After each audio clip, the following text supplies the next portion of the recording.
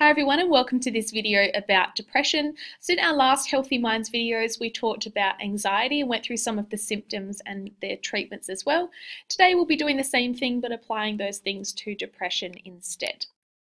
So reminder that this is where we're sitting at the moment. So we've done the anxiety disorders, now we're doing the affective disorders, but we'll only be focusing on depression.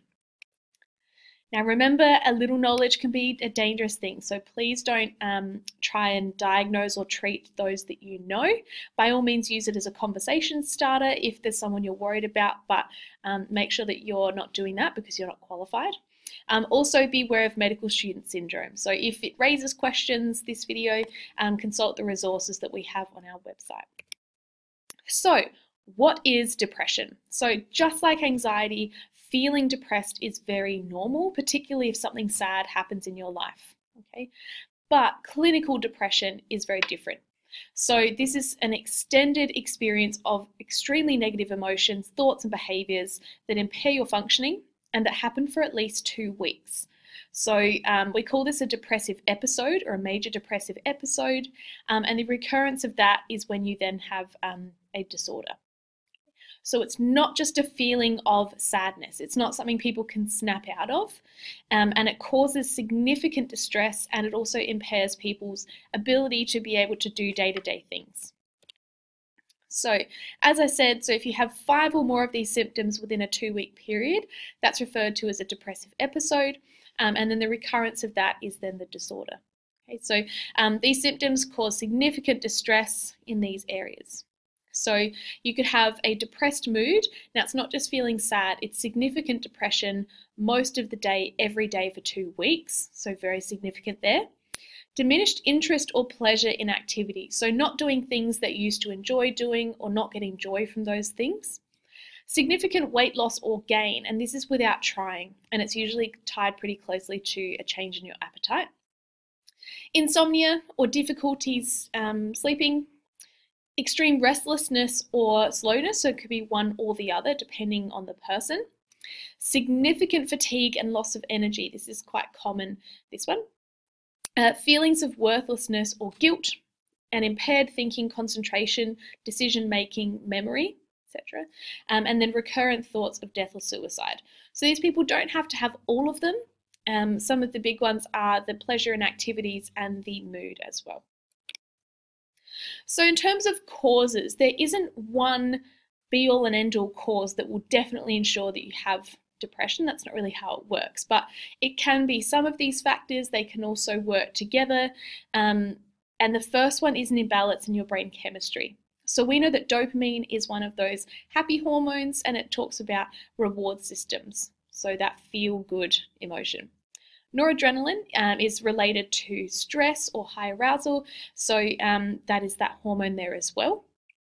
Serotonin is that satisfaction hormone, so feeling very content. So we often see a disruption in that brain chemistry in people who have depression. Genetics can play a strong factor, so having a family history of depression.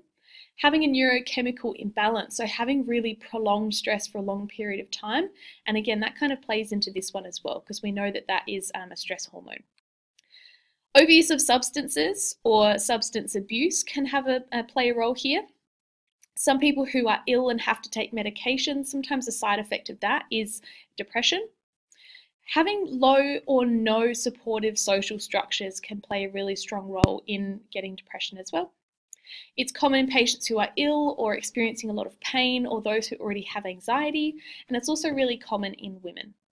Okay, so if you want to have a look at some protective factors, that was a video from a little while ago, so ways that you can protect yourself against depression.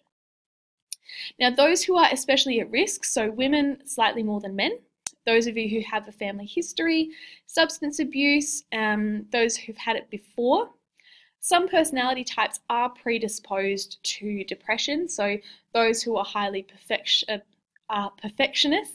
those who are highly introverted, those who struggle with assertiveness, that puts them at a little bit more of a risk of getting depression, and those who experience high levels of stress. Now, like I said, just because you are these things doesn't mean you're guaranteed to get depression.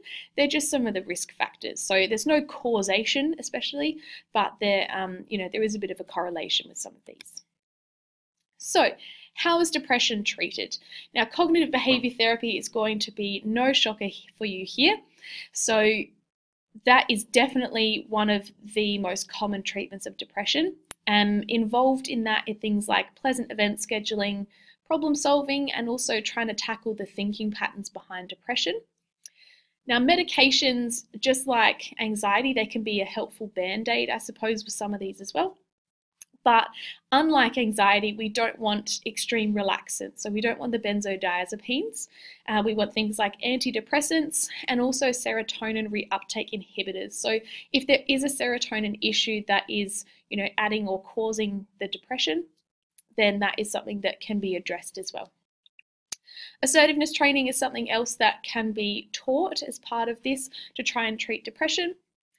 Now, electroconvulsive therapy is highly controversial. So it's very rarely used, and it's often only used in very extreme cases of depression, and involves delivering electric shocks to the brain, basically. So obviously by a professional. And the very last one here is something that people who have depression can do, and that's some coping strategies. So we've already talked about cognitive behavior therapy for anxiety, and we know that it involves tackling both unhelpful patterns of thoughts and also behaviors.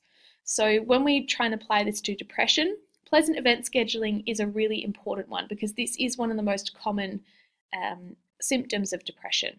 So trying to schedule pleasant events, trying to bring those back into the patient's life and also try and get them enjoying them a little bit more as well. Problem solving, so really trying to tackle, are there problems, are they actual problems or perceived problems, how to try and tackle those, and it's usually quite a detailed structure for that as well. Now, just like with anxiety, depression can bring with it some quite unhealthy thinking patterns. So we had catastrophizing in anxiety, so thinking that the worst is going to happen all the time. In depression, we see things like feeling like everything is completely overwhelming, feeling really badly about yourself, or feeling like you have no control over anything in your life. Those are really common unhealthy thinking patterns in depression. Also to do with cognitive behavior therapy, we'll look at things like trying to manage stress, closely linked to problem solving, and also improving sleep hygiene because we know how important sleep is for us. Now, some of the things that people with depression can do are things like not comparing themselves to others, setting personal bests or goals or things that they want to achieve, trying to reframe setbacks, so not seeing them as the end of the world, and doing the same for mistakes, so making sure that they're viewed as being constructive. Avoiding thinking that begins with what if, what if this happens, what if, and you usually think the worst. Trying to avoid panic as best as possible. Trying to tackle small tasks and do them well rather than doing a huge range of tasks poorly.